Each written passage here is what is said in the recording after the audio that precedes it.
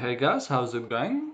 In the last video, I was talking about how to load an RDF graph from the website or from the web or from the local from the file that you have locally. Now in this video, I'm going to be talking about creating your own graph. So this is an example graph that we are going to try to create. So first of all, we want to understand what the RDF is. So RDF allows us to make statements about resources, and a statement has always the following structure of a subject, predicate, and object. Now, an RDF statement expresses a relationship between two resources. The subject and object represent the two resources being related, and the predicate represents the nature of the relationship. Now, this relationship is phrased in a directional way, subject from subject to object, and is called an RDF property. Now, because these statements consist of the three elements, subject, predicate, and object, they are called triples. Okay, so how do we go about creating the triples? Now, the subject and objects of the triples make up the nodes in the graph, where the nodes are the URI references, blank nodes, or literals. Now, the RDF library, in the RDF library, these nodes are represented by URI ref, the B node, and the literal classes. Now, the URI refs and the B nodes can be both thought as resources, such as a person, company, a website, etc. Now, a blank node or a B node is a node where the exact URI is not known. So in this example, we don't have such a blank node, but a URI reference is a node where the exact URI is known. And this URI reference can also be is also representing the properties in the graph. So it is representing the arcs between the nodes or the properties. Now, literals represent attribute values such as name and date, and the most common literal values are of XML data type, string, or integer. Okay, so like I said, this is an example graph that we are going to create. Now, uh, in this case, Bob is a node, and Mona Lisa is node as well, and the arc or the property in between is a FYF topic of interest. Now, this graph can be informally represented by pseudocode, like so, like as a set of triples where Bob is a subject, the is a is a predicate or the property, and the person is an object, and so on and so forth. Okay, so how do we go about doing it in RDF or with RDF? So first of all, we want to define the nodes, and since we know their exact URI, we want to use the URI reference class. So we can create the nodes just by passing the URI of the entity. So let's check out this entity, and we can see this is a Mona Lisa entity of inside the Wikidata. Now we can do it like so for the rest of the nodes. Now, similarly, if we don't want to always just give them the whole link, we can create namespace. For example, for node Bob and Alice, I'm going to define a custom namespace, which is going to be just an example.org. And then we can create nodes like so, just by specifying the namespace and putting the identifier of the entity. Now we can create literal values like so, where we specify the value of the literal, and additionally we can also specify the data type, which in this case is going to be date, and in the second example it is going to be language.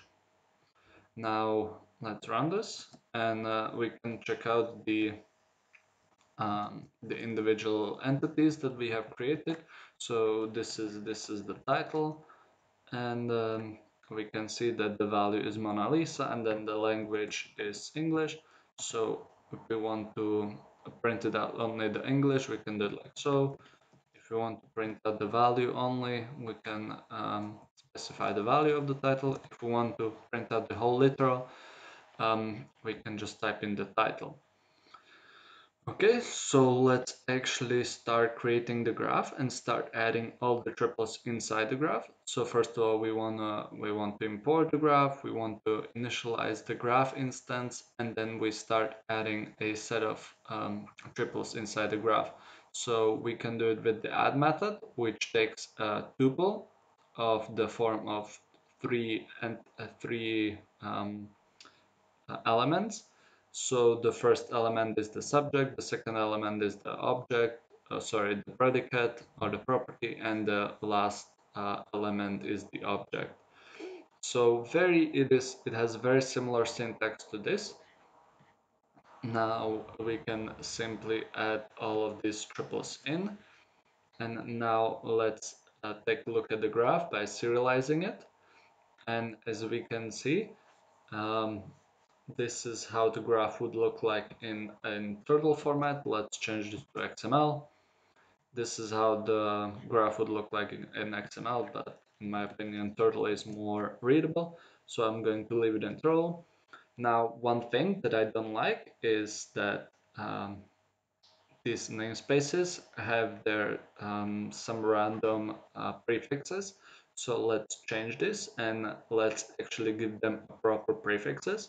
So we can do it by binding the prefixes to a namespace. So for example, we want to bind the example namespace with the example prefix, the FYF namespace with the FYF prefix, etc., etc. So let's run this again and let's check out the graph, and we can see that the prefixes has been changed to whatever we specified up here. Okay, so let's move on. One thing we can do is we can check out the all the namespaces and prefixes that are defined inside the graph. So we can simply create a loop which is going to iterate over all the namespaces, and yeah, this can be very useful if we are importing the graph from a website, from the web. So we can, by doing so, we can simply inspect all the prefixes and all the namespaces that are part of the graph. So yeah, these are all the prefixes. Now, let's say that we have made the mistake inside the graph and we want to replace um, some of the values. So instead of removing the triple from the graph and just adding a new one, we can simply use the set method, when again we are going to pass it a tuple containing three elements. Again, the first element is the subject, second element is the predicate, and the last element is an object. So for example, in this case, we want to change a birth date of Bob to be 1st of January of 1990, and then we also want to change the title of Mona Lisa to have a different title, and we also want to change the language of this string. So let's run this, let's serialize it and inspect the graph, and we can see that the date has changed as well as the title of this Mona Lisa entity. Just in comparison, before we had the title Mona Lisa and then date was this. Okay, and last thing that I want to show you is how we can actually remove the data, remove the triples from the graph. Again, we're going to use the remove method, and which is going to take a tuple containing three elements, again subject, predicate, object. Now, if we want to remove all the triples containing this node, we can just supply it by specifying the node, and then for the rest of the elements as none. And if you run this, this is going to remove all the triples containing this specific subject. So if you look at the previous example, we have removed this triple.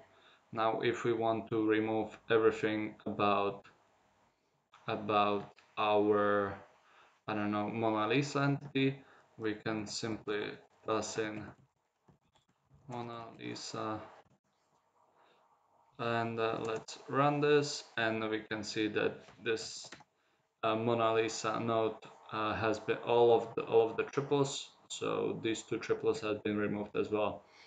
Yeah, so this should give you a general idea what is possible to do with the RDF library. And yeah, in the next video, I'm going to be talking about navigating the graph and using a SPARQL queries to extract the data we want from the graph. So thank you very much for watching. I will see you next time.